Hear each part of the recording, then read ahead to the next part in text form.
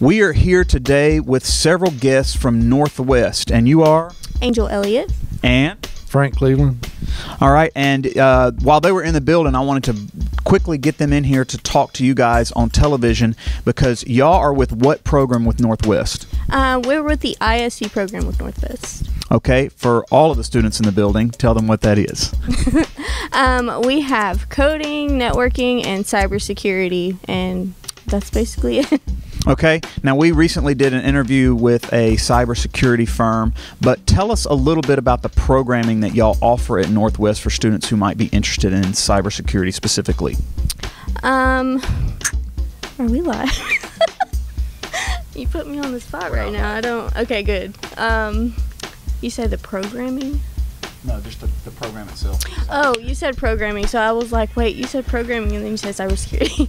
Okay, we teach, ethical hacking and things like that, and how you would implement, security in a business world, It's an up-and-coming thing. It's not something that is, common, like police forces and things like that. Whenever they have any type of cyber crime, they don't have anybody that is like specific for that. So it's good to have, somebody else that you can hire out that comes in and takes care of that for you, because, kind of like, I just blanked what I was going to say. I was just talking about this in class and I don't remember. I'm sorry. I'm not a good talker. Man, I just was talking to my class about this on Friday, and I just blanked with what I was saying. I don't know. You can cut to him. Okay. Now, there's other programming or programs that y'all offer as far as computer sciences go. Tell us some of the other options that y'all have at Northwest. Well, we have the coding, which is what I do, and that's where you're learning to do web design. You learn to do the programming for the computers, and then we have a counterpart, Ben Hawks, that does the networking side, where he teaches you how to communicate and get all the computers to on the same LAN and communicate together. So,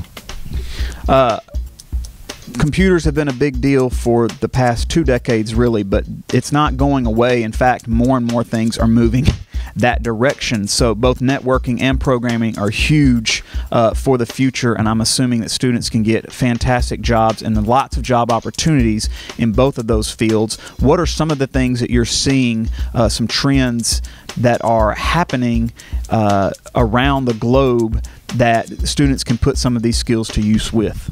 Oh, there's. I mean, as far as IT, there's a plethora of jobs or opportunities that you can get into. I mean, you can do system maintenance. I mean, cybersecurity offers the security side where you can get into the protecting of networks and stuff like that. I mean, everything has a system in it that has to be dealt with. So you're just opening up a huge can of worms with that. So I mean, there's a ton of opportunities.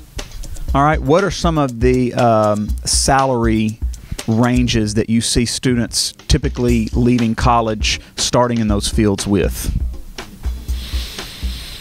Most of the time we've got them starting in the low 40s, and I mean, we've got one that's been out of college for over a year, and he's almost hitting 6 figures because he pushed it that hard. So I mean, it really based off of how hard you get out there and push and run through too. So I mean, if you get out there and do what you need to do to show that you're good at it, you can make tons of money. So, all right, students who might be watching both of you right now and saying that might be the program I'm interested in, and I would be interested in going to Northwest to do that. Is it the main campus, the Soto campus? Where do they start, and what do they need to do in order to get in the programs at Northwest?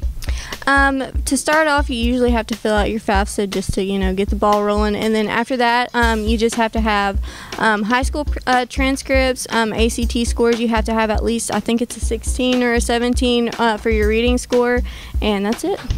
And we have the networking and coding at the Senatobia campus, and then cybersecurity is at the DeSoto campus. All right, so there you go, students. If you're interested in talking more about these programs, you can see our career coach, obviously, or you can go to your counselors at the counseling complex. And I'm sure there will definitely be some Northwest representatives throughout the year meeting with tables, and you can talk with them directly. And then I'm assuming that they can contact you guys if they're interested in doing that, and you can get to them through Miss Hennessy as well. Thank y'all so much. Thank you. All right, thank you.